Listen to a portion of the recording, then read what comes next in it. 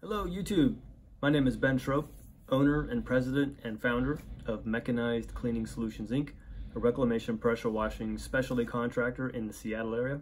Specifically, we're in Redmond, Washington, just about 10 or 15 minutes east of the city, in between the city and the mountains, up here in the beautiful Pacific Northwest. Welcome to what is probably going to be a very long and detailed multi-part video series for how-tos for reclamation pressure washing or environmentally friendly, stormwater friendly pressure washing, where you got to pick up all the wash water. Let's see. Reclamation pressure washing is all that we do, and it basically in our case has been developed to a very high degree. And you know, I've been at this for a while now. I kind of had my head down in a bubble for the last 7, 8, 9, 10 years, I guess, maybe. And the business has finally, you know, more or less entered its full expression. You know, that's going to continue to grow and transform a little bit more, but most of the hard work has been done. This is like I say, this has been developed to a very high degree, and just, you know, coming up out of this bubble for the last 7 or 8 years, I'm looking around, kind of come up for air and seeing what's going on out there as far as reclamation. And I honestly, I was kind of just surprised to see that the industry at large still appears to be just like in the very beginning stages of figuring this out. And I'm really feeling excited about wanting to pass on what we've learned to help other contractors out who have been thinking about, or maybe are even committed to making this transition into stormwater friendly pressure washing. Because you know, reclamation, wastewater reclamation, is, with respect to pressure washing, has been a very hot and uncomfortable topic in the industry for a long time now. And you know, for a long time it was just, you know, it was kind of like this maybe thing, and contractors were, you know, thinking that maybe it, you know, the imperative to pick up wash water wouldn't become like this for sure permanent thing that everyone's going to have to adjust to, but it's definitely going that way. And and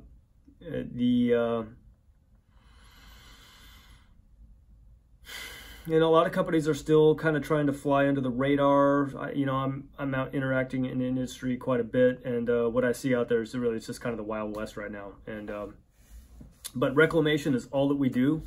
We are specialists at it, and you know, probably every business owner feels like they're the best at what they do. But I look around and I kind of see what's going on around us with other companies in our area, and really, there's just like not really anyone else out there who's doing what we're doing, or at least to the scale that we're doing, except maybe I think there's one other company who they're pretty good at it.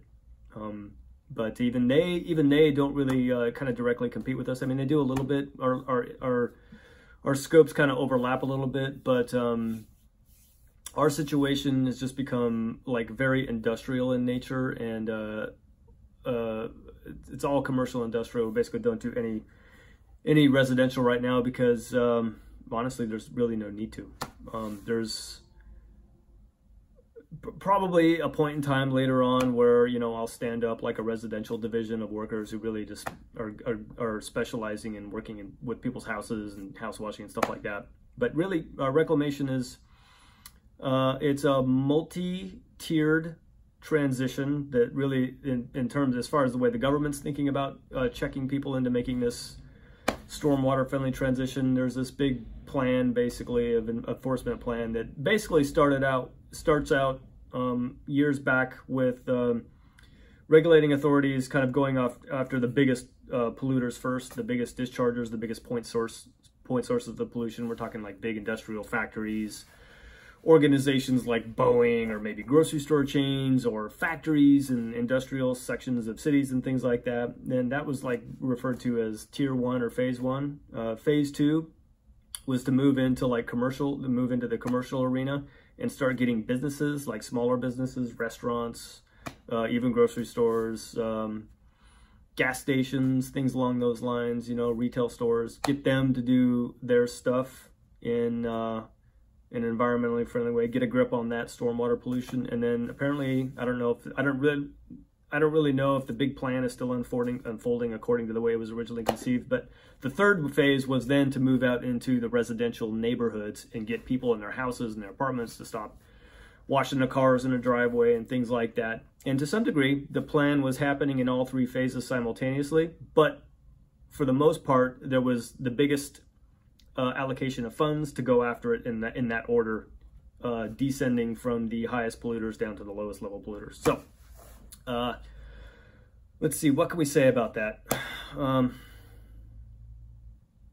It's pretty clear now. It's pretty clear now that the federal mandate, and then which filters down to the state's Department of Ecology, and then to the local counties and cities, is that enforcement plan's in full effect now. People are seeing this in every state, in every jurisdiction. Pressure washers, professional companies are getting busted for flushing water down the storm drains. And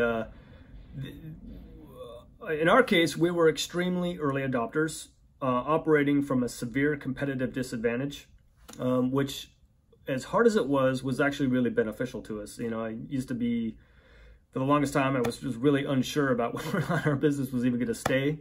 But I was determined to make this work or run the fucking thing right into the ground trying. And that's what I did. But fortunately, it did work out for us. There was just enough oddball work out there where reclamation was really the only choice to get that work done. And there was also enough publicly funded work where, since there was nobody else really, you know, capable of doing, like, you know, some hospital, some taxpayer funded hospitals, parking garage could go in and clean that thing and pick up all the water. There was enough of that to keep our heads just above water, plus one or two really progressive property management companies that really helped keep us afloat during those first really painful years. But yeah, the enforcement now is full effect. It's very obvious now that pressure washing companies at large are going to have to make this transition into reclamation pressure washing instead of just normal pressure washing for the most part, or face the prospect of going out of business, attempting to fly under the radar, or getting in really a lot of trouble, especially if you get caught more than once. So what I really want to do, what's interesting for me now at this point, now that I have more time, because we have employees now, we're just a lot busier, and I can't really be the do everything guy that I was when I first started. You know, when we first got going, it was just me, and I had, you know, a pool of friends, really part-time workers that would help me out on big projects. But you know, we've gotten busier, and I can't really be on the jobs anymore. It's more of me running around doing bids, fixing stuff, building new machines in the shop so that we can do our work. And we have employees now, which means I have more time. And yeah, it's been a long, interesting road going through this transition. It was really painful, but what I've learned is it doesn't need to be that painful.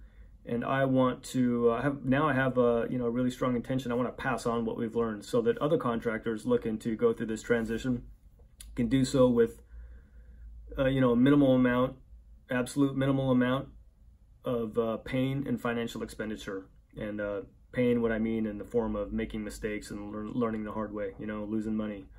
I don't there's nothing in me that wants to keep all this a secret, you know, the tricks and stuff that we've learned, because in our situation, this whole process has been developed to a very high degree, and I want to pass that on. I actually want to elevate the entire industry, and I think competition is a good thing because, you know, not having competitions like growing up a rich kid, you're just woefully underprepared for any kind of adversity. And, you know, looking back, all that, you know, that pressure from that competitive crucible, you know, we were basically competing on just such unlevel ground, really sharpened us and turned us into a really badass company, you know, learning how to do more with less.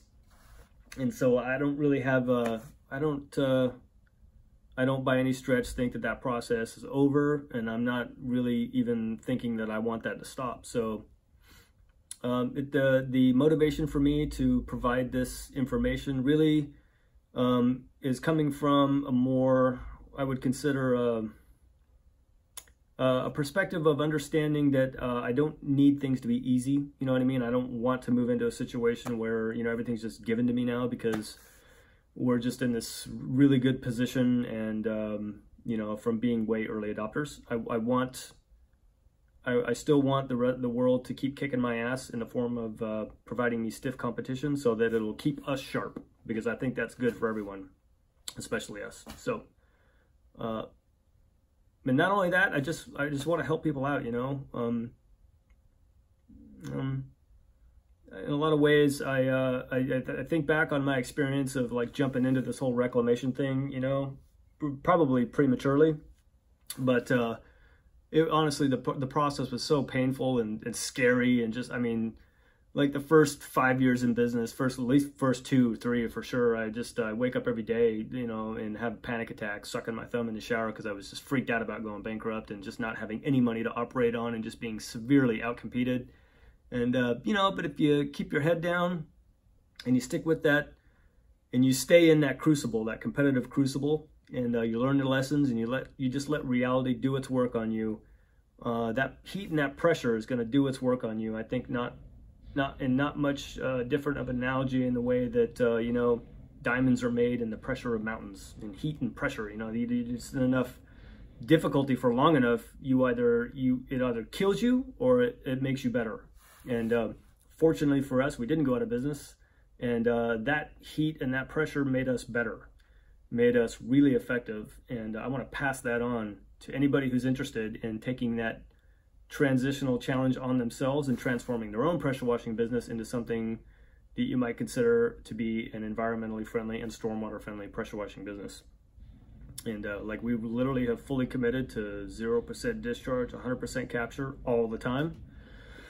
And yeah, there's a lot to learn. There's a lot of information, and more importantly, there's a lot of simple things you can do for a very small amount of money to drastically up your operational IQ and the results you can provide, and to give your customers a great result. And I want to share all that stuff with you guys, I guess over what'll probably be at least a year or maybe longer, however long it takes us to go through this. I'm not really sure the way we're going to go through the progression, because I just have this, you know, this amount of stuff in my head that we've learned over the last 10 years that I want to pass on. But there's so much. I think what we'll do is we'll let the community guide the progression of these videos, you know, in the form of comments or feedback. Anything you guys want to know, we'll do a video about that next instead of something else. But I want to get to all of it, all kinds of stuff, from rebuilding pressure pumps and roots blowers, you know, the things that make your vacuum, because these things just, you know, picking up wash water just ruins everything,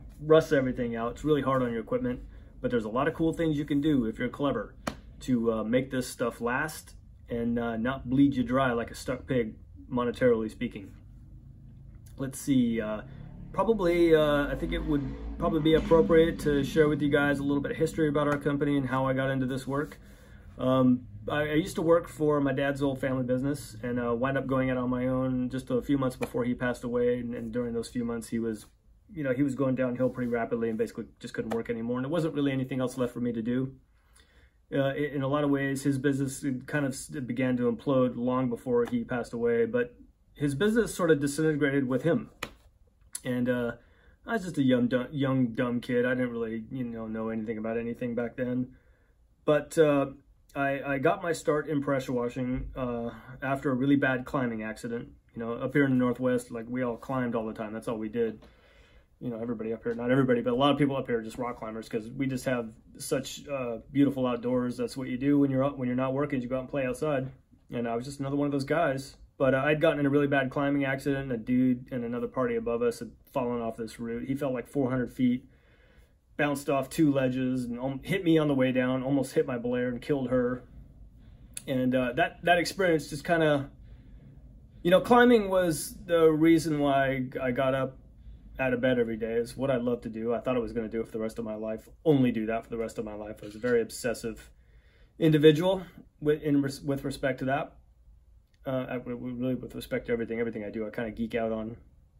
But after the accident, I just was like, I better go find something else to do for a while. So went back home. I was basically on the road, living in my car, climbing full time. And I came back home and offered my dad some help. He had just gone out on his own with a little commercial janitorial business. He would broker janitorial work out to subcontractors. And I offered to, you know, so I told him I was home and not going to be climbing for a while because I was all messed up. I'd actually gotten hurt a little bit too, needs some time to heal. So he offered me a job working for him. I think he was paying me like $200 a week, and I would go around and check his accounts and make sure that the people that were doing the janitorial work at night were doing what they were supposed to be doing and weren't missing stuff. And I would kind of act as a liaison between his customers and his contractors working for him, help him manage a little bit. But one of the customers he took with him when he went on his own was a large grocery store chain, and they would occasionally call him up, every couple of weeks or something. Hey John, go send somebody out to pressure wash store $4.95 or whatever, and do the sidewalks and the shopping carts. And at a certain point, that customer was calling him more and more, and he asked me if I wanted to pressure wash, and I didn't know anything about pressure washing, but I said, yeah, I'd love to. And basically jumped headfirst into pressure washing grocery stores, and that's really where I learned how to pressure wash. And I'm a geek. I geek out on whatever I'm doing, whether, like when I was in the Army, I totally geeked out on soldiering, and when I was climbing, I just geeked out on climbing, and now that I was pressure washing, I geeked out on pressure washing, and I totally geeked out on pressure washing. I just jumped in, feet first, learned everything I could. It's not a particularly hard thing to do, but there is a lot to learn when you go out on jobs and you're in different situations.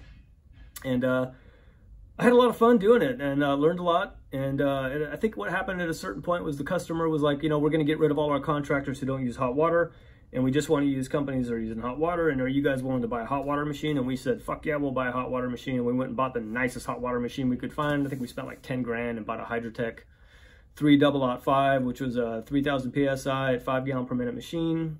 And I love that thing. It made my work about twice as fast, and even though they weren't particularly high in PSI or gallons per minute, they're way more efficient, just because of the way that they were set up on trailers with these bulk tanks and hose reels. And the pumps were, they were belt-driven pumps instead of just being bolted directly onto the engines like most pressure washers, and they're more efficient, and they put out way a lot more water, and they allow you to work a lot faster. And that made my job a lot easier. And so I started doing my work better and better, and the customer really liked what we were doing.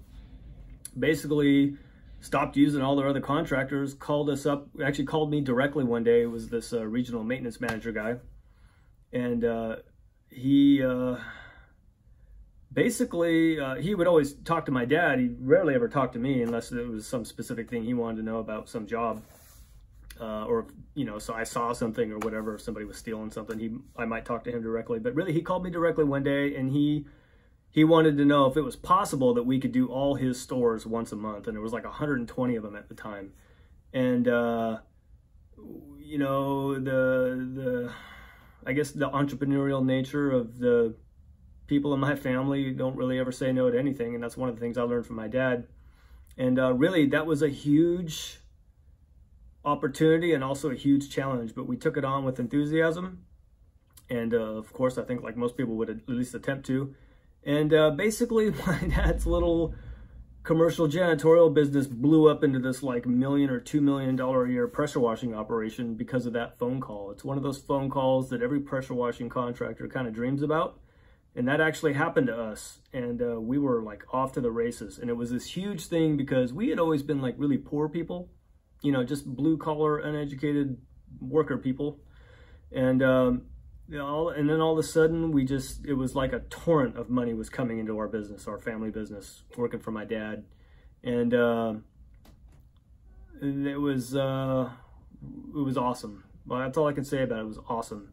And that was basically, we did that for the next 6 or 7 years, I think it was, until something else happened to cause all that to go away.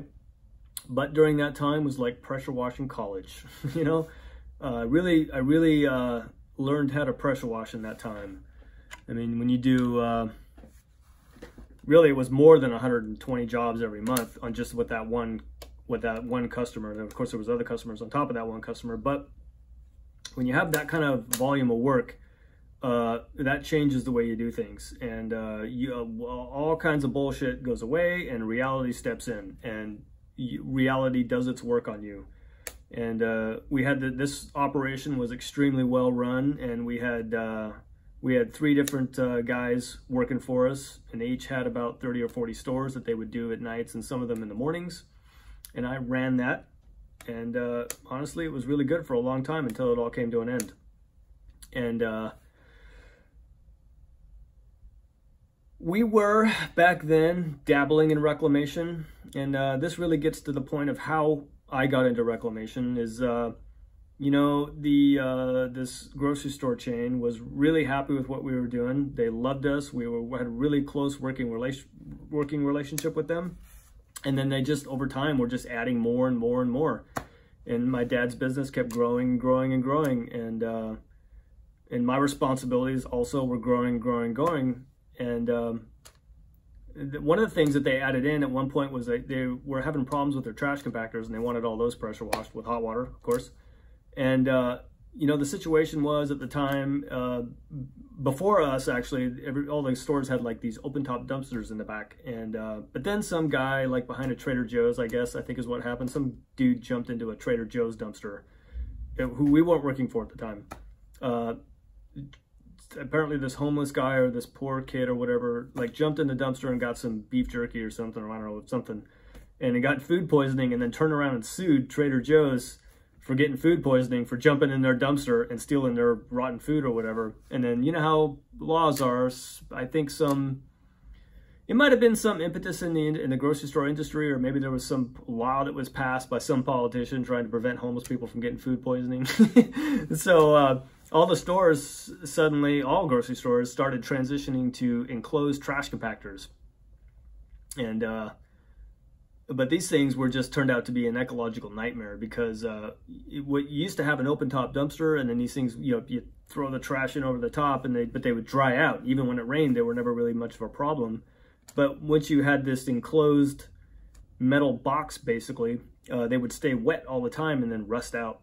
And not only that, things would decompose in a much nastier way, because it was like this enclosed, you know, basically a fucking biohazardous capsule behind every grocery store. And then these things would leak all this sludge on the ground. And, you know, most of these grocery stores had like an apartment complex or some houses near the back of the store, and they would complain to the store about the smell, and these trash compactors turned out to be a fucking disaster. And they asked us to help them get a grip on that problem. So we came up with this great big plan, and we got them all on a schedule, and we'd taken pictures and recording which ones were leaking and which ones were good, and pretty much they all were leaking. But we were in this big campaign to help them get a grip on this trash compactor situation, and part of that was pressure washing them. And so I would go out, and like we did everything, we would make it really obvious where we worked, and I would cut a line around these things, and then also around, they would almost always sit next to some storm drain in the loading dock, because you've all seen a trash compactor probably if you've ever done one. You got the back of the store, the loading dock, and then in the loading dock off to the side is the trash compactor backed up against the building, which connects to a chute, which they throw the junk from inside so that nobody can possibly get inside these things. They're like an enclosed, encapsulated system that you can only access from the inside of the store, except when the drivers pull these things out to go dump them. And, but being in the loading dock, you know, it's like a concrete depression with a ramp, and you have to have a drain down there, or you wind up having a lake the next time it rains. So I would clean off around the trash compactor, and there would always just be this giant sludge going right to the drain, the storm drain. And back then, we didn't know anything about storm water. We just thought storm drains were fucking holes in the ground that muddy water was supposed to go into. So we didn't have any qualms about pressure washing these things and flushing all that shit right down those drains, right into those catch basins, and then consequently out to whatever creek or lake those things drained out to, or whatever groundwater they were perforated to. And but I saw that after a while, I started seeing these stencils around, you know, on each storm drain. It would say, you know, something like "Dump no waste, drains to local creek." And I did like 2 or 3 of these things, and I went back and I was like, Dad, I don't think I'm supposed to be pressure washing these things. They say it drains out to the local creek. This shit's nasty. I don't think we should be doing this. So, you know, my dad was always like, yeah, fuck whatever. The whole green thing's a scam, and just keep doing what you're doing. And I was like, come on, Dad, let me figure out a way to pick up this wash water. And my dad was very antagonistic towards the government, but he loved me, and he agreed to get it. He agreed to start doing some kind of vacuum situation just because I wanted to do it. So he was just kind of humoring me, and we were making so much money, he didn't really care. He just wanted to be successful, and he didn't want to rock the boat with me, and so he let me do that. And we tried a couple of shop vac things, like a couple of little Hydrotech, I think they were. We bought this stand-up electric shop vac, and I think I destroyed that thing in on the first compactor in like 3 hours. It just completely blew out the motor on this thing trying to suck this garbage up. and was woefully under designed. We got another one, I ruined that one. And then we found another one that had like a gas-powered vacuum from a company called Steel Eagle, and made this one called the Fury 2400, which was actually a pretty decent wastewater vacuum in its day. And it really does really well today too. You can still get those things. And that's basically how we got into it, was trash compactors. And then basically that was my first introduction to the fact that you weren't really supposed to just pressure wash it and just flush it down the storm drain. So we didn't know anything about that, but then now we do. But this was more or less, you know, with my dad's company before he passed away, this was just like a novelty. And when I went out on my own, that became priority number one. So when I started my own little business, that became my sole focus. And I was resolved from the beginning to reclaim wash water in all situations where it was required, or run that goddamn business into the ground trying. And I knew it was going to be hard, but I was also naive enough to believe that I could pull it off. And so I went for it. And it was, in fact, very much harder than I had thought it was going to be. And I knew about the pressure washing industry, having already been in it for a few years, but was by no means experienced in business. All I knew was how to spray things off and clean stuff. And the reality of that transition turned out to be a huge, I got to say, looking back, knowing what I know now, I might not have done it. It was only my naivety and my youthful arrogance that kind of propelled me forward into that transition. But I gotta say, you know, what that did to me, I might have just said, fuck this, I'm gonna go climbing again and just do that. So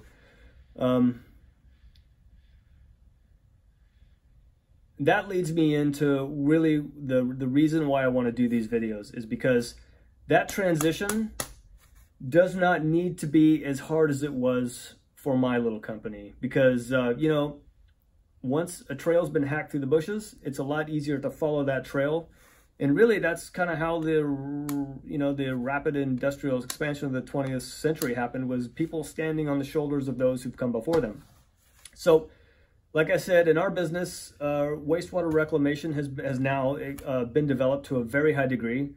I've just kind of come up for air and looked around on the internet and just kind of see what's going on more and more lately now that I'm in the office more. And what I see when I look around is that the industry really is still in the very beginning stages of figuring this out.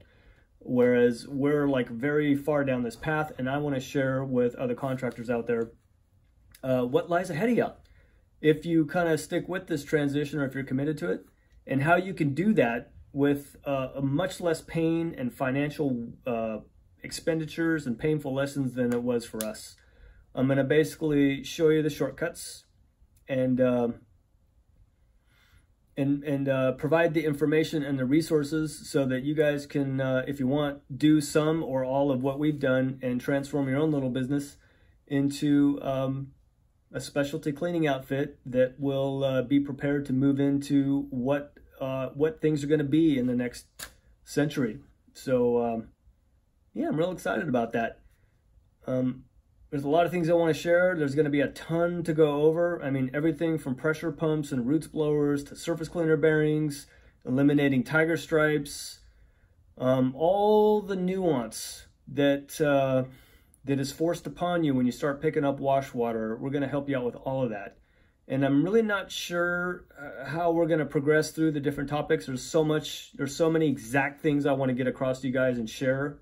But I think what we'll do is we'll probably let the community guide the progression of the videos in the form of questions. So if you have something you want to know about specifically, I think what I'll do is probably do another video where we'll talk about all the individual aspects that I want to go over, and then let people pick from those, and we'll just make that the subject of the next video. So all kinds of cool shit. We're going to show you how to make your vacuum surface cleaner bearings basically last forever. We're going to show you how to modify them so you can spin up their RPMs and they'll never wear out. You maybe have to do a seal kit once a year or something. We're going to show you how to rebuild a roots blower, how to take apart a gummed up, rusted out roots blower, which is like the thing that makes your vacuum, and clean that thing out, put it back together. We're going to show you guys how to rebuild pressure pumps, because all the kind of stuff, do unloader valves, all the shit that wastewater just ruins, We're going to show you how to get past all those logistical challenges, so you don't just have to be constantly replacing your equipment, because when you get into reclamation, you find out that wastewater just ruins everything. It rusts everything out, fucking breaks everything. And we're going to show you how to deal with all that. Not only that, we're also going to show you guys how to get into reclamation without buying a huge system, and just buying some very simple tools you can find anywhere that will allow you to actually say, we're going to do this with 0% discharge, 100% capture, and actually do it without letting any water get away, with simple things like filling trash bags full of water, to maybe sticking a traffic cone upside down in a drain pipe to totally block it up. There's all kinds of little things you can do with shit you've already got to start reclaiming wash water and not have anything go down the drains. You don't need much at all. You can do this shit with a little cheap shop vac and some 50-gallon drums and just stuff you can find anywhere. And for the entrepreneurial spirit, if you're anything cut from any kind of cloth like we are, none of this stuff will be very hard for you. It's almost like, aha! It's like that kind of stuff, you know. The really good solutions are the ones that are so simple and don't really take anything, and I want to share all that with you guys. So, again, my name is Ben Schroep with Mechanized Cleaning Solutions, Inc. I highly encourage anyone who's going to be interested in this video series to go check out our website at www.mechanizedcleaningsolutions.com. Go check out the services pages. I like to do really thorough bids, but I got sick and tired of typing up like a 6-page book report every time somebody asked me to give them a price on something, because I like to do really thorough bids. So what I did was I started standardizing our bids and making templates, and then eventually what I did was I just put the methodologies on our website, and you can read those. And they're very general, but you can get an idea of how we're doing stuff. If you can kind of read between the lines, you'll be able to pick up a lot of information on our website, and give you guys, we'll also do, maybe we'll do a tour one day. We'll show you all of the custom built equipment that we have. I mean, basically we're running like little mini vac trucks now. We don't even buy the machines you can buy anymore, because they're just under designed. You're going to wind up building your own shit. And, but even that is not an impossible thing to do, because if I can do that shit, anybody can. And, yeah, so we'll go on, we'll show you guys, we'll give you a window into what awaits you if you put your head down and you decide to stick with this transition and commit to it.